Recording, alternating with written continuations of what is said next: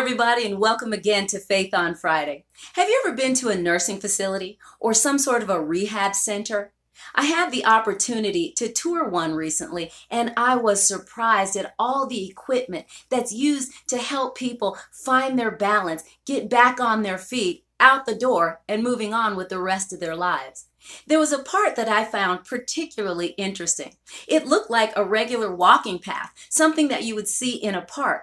But the tour guide explained to me that it's a piece of equipment that's used to help people navigate different terrain. You see, there was a part that had a gentle incline that led to a gentle decline.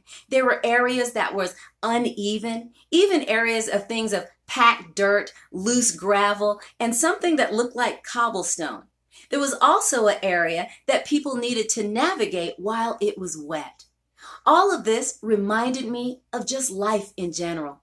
How many of us have to navigate hard things, things that tax us, things that stumble us, things that even knock us down. We have to climb up mountains that are hard on our bones, hard on our muscles, and harder sometimes on our mental state. There are squishy, wet places that we have to walk through, not knowing what's underneath waiting to make us stumble. And then there are those places that are kind of shady that we can't necessarily see all around us, but we know we have to get through it.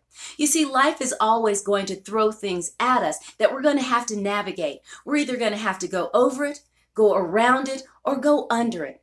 But the biggest thing is we still have to keep going. So the next time you think that life owes you something, remember this. Life will never give you everything you want, but it will, through experience, equip you with everything you need to keep going. Thank you everybody for watching, and thank you so much for sharing the videos.